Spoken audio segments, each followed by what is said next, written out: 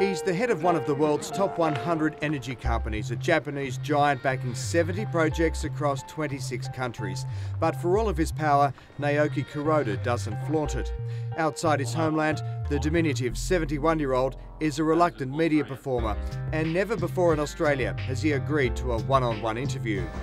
We were given that chance, albeit in a strictly managed event, where Mindus allowed us to ask just 4 questions.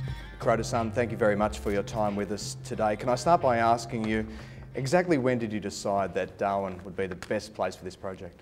In the year 2009, we made a decision to locate our LNG plant in Darwin. And in September 2009, I myself made an announcement to locate the project in Darwin. How important is this project for INPEX? As you know,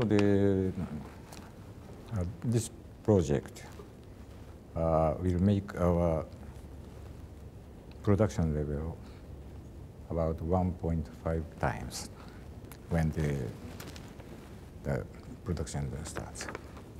So you can understand that, how important is this project.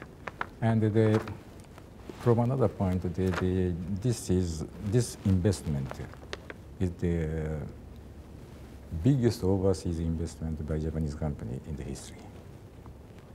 So you can imagine the magnitude of this project. Further to that, what do you think it means for relations between the Northern Territory, Australia and Japan? I think the Northern Territory or Australia will get big benefits from this project in terms of regional development or economic growth or employment. So I hope that they will take advantage of the benefits as much as possible. But on the other side, Japan has benefits from this project by importing a lot of LNG. And finally, after all of the planning, how excited are you that today it's finally here? Yes, I'm very much excited. But on the other hand, I feel relieved because I could keep my promise to locate the LNG plant in Darwin.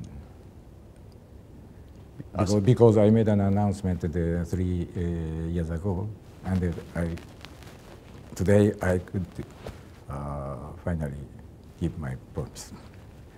And does the hard work start now? I think so. This is the end of the end of the beginning, but the next construction phase will start from today.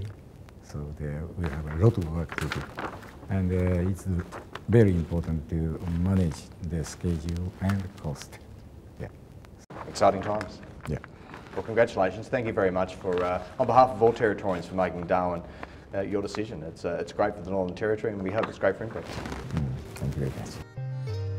After the break on Bright Horizon, we're with the major players as they celebrate a done deal. Cheers.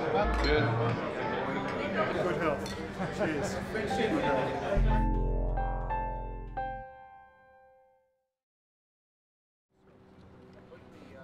They're the big 4 who made it happen. Chief Minister Paul Henderson, INPEX Chairman Naoki Kuroda, Federal Resources Minister Martin Ferguson, and Jean-Marie Guillemot, the Asia-Pacific Vice President of Total. With their deal locked away, the final investment decision announced, and media commitments completed, it was time to celebrate as they strode with purpose to an exclusive invitation-only luncheon at the waterfront. Inside, a territory toast. Cheers. A quick Japanese beer followed by a drop of the finest sake and an official toast to the project. So at this moment I'd like to propose a toast to IXIS project and Darwin community.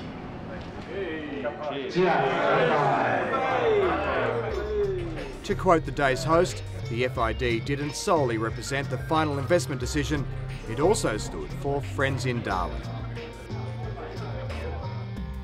So there it is. We hope that's given you a better idea of exactly what INPEX is all about. If you still need convincing though, this should put it into context. The entire territory budget annually is about $5.5 billion. Remember, INPEX is $34 billion. And here's an interesting postscript. During our interview with local INPEX boss Sean Kildare, he hinted that the processing of Ichthys gas in Darwin might be just the beginning. Yes, we have allowed in total for 6 trains. We have an eye to the expansion case for the future. We're exploring aggressively across northern and western parts of Australian waters. And we have some very promising acreage currently in our care, and we have every confidence that in the future we will have those expansion opportunities available to take up the additional space we've allowed for at Bladen Point. Contracts for Stage 1 were signed today with JKC, the joint venture constructing the onshore facility, and work will begin within weeks. The Territory took a bold step in stealing this project from WA.